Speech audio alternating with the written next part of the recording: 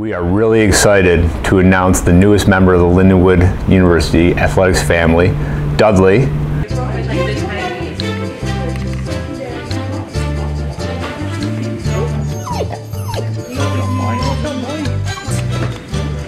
Fortunately for us, our director of compliance, Matthew Arnold's wife, works for the St. Louis Blues, and they were a surrogate parent to the Blues puppy, and so got the opportunity to partner with the organization. And my understanding is we're the first university to partner with them, and so that's really exciting for everybody to be able to have the opportunity to be a parent to Dudley for the next 18 months and get him around our program, around our student athletes is I think just an outstanding opportunity for everybody. It all happened really fast.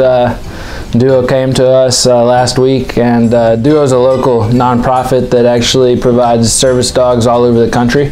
So they do labs and golden retrievers, and the deal is that we raise them for 18 months, and then goes into kind of more advanced training. There goes to a wide range of services, so we don't know his job. At that point, they'll kind of train what he's going to do. But it's pretty cool to get to know that we're working with these dogs that could really change lives. So it's a cool deal. That's always the thing that I said was going to be tough, is you have to, it's exciting, it's going to be, he's cute, he's a super cute puppy, but you have to give him up after 18 months. And I said that's going to be pretty hard.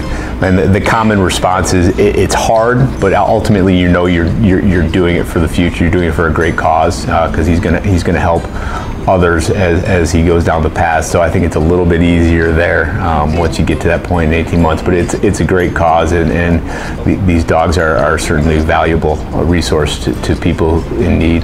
I think there's no better medicine sometimes than an animal to be around our kids as they're going through the rigors of college and the busy schedules that they do have. So I think it'll certainly, I think it will help performance. I think it will help performance in a lot of different facets of their everyday life.